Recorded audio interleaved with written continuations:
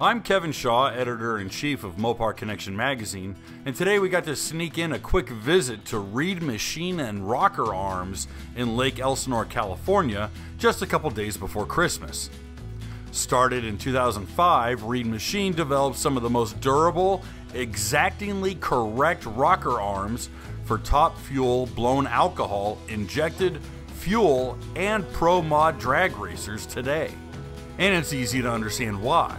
When you're operating at these levels, the slightest flaw in design can result in catastrophic failure.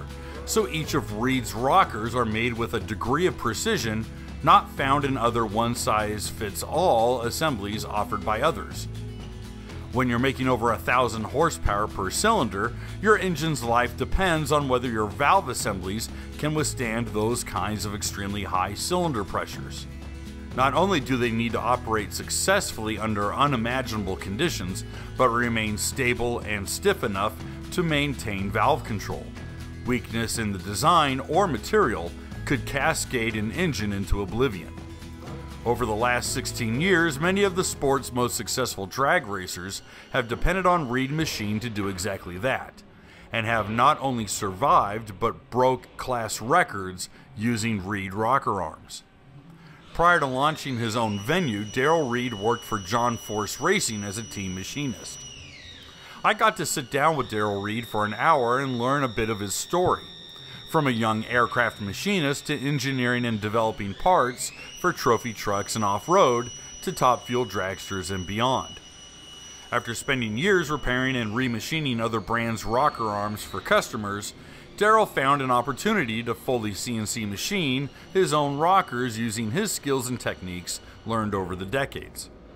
Gifted with a desire for problem solving and incredibly high standards, Darrell's approach to each customer is to provide them a solution that is unique to their application, but also exact for their needs.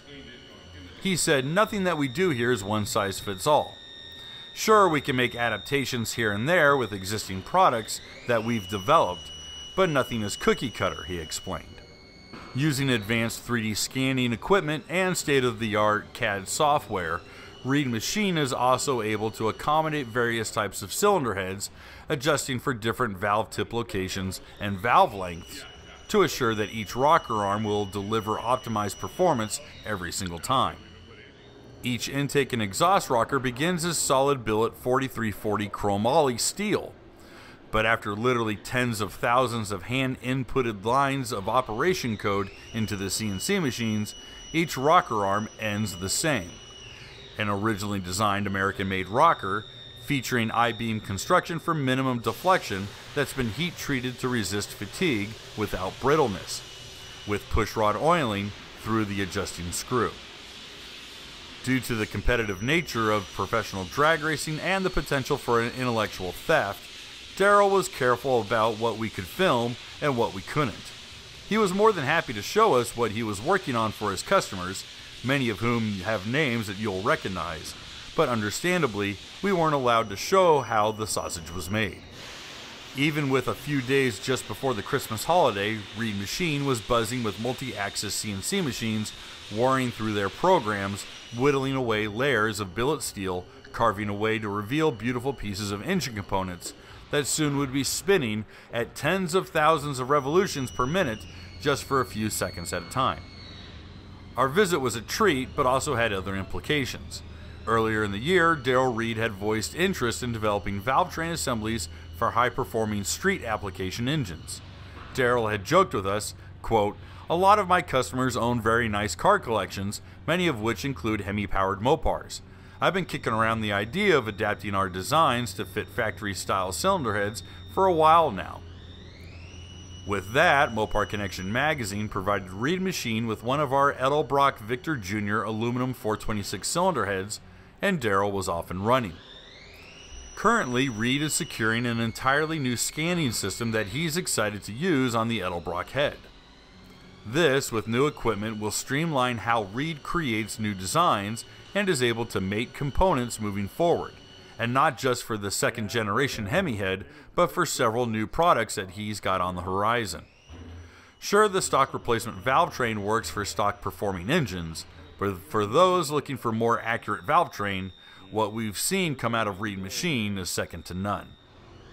If you haven't already, go check out what Darrell Reid and his team at Reid Machine does at www.reidmachine.com.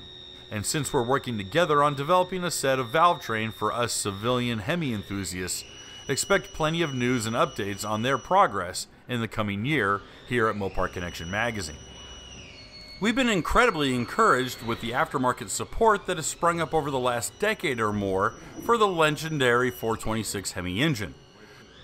For many Mopar enthusiasts, owning a Hemi, especially building one worthy of the legacy surrounding it on a family guy's budget, was all but impossible.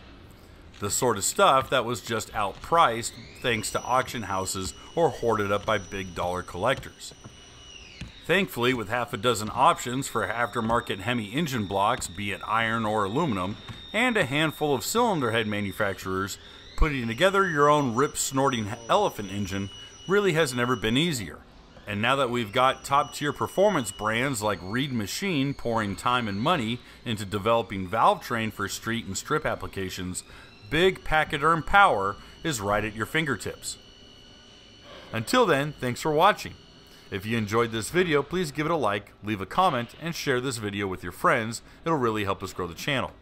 And if you want more awesome Mopar content, please visit us over at www.moparconnectionmagazine.com, where new articles are written and published every single day, Monday through Friday, entirely subscription free to you.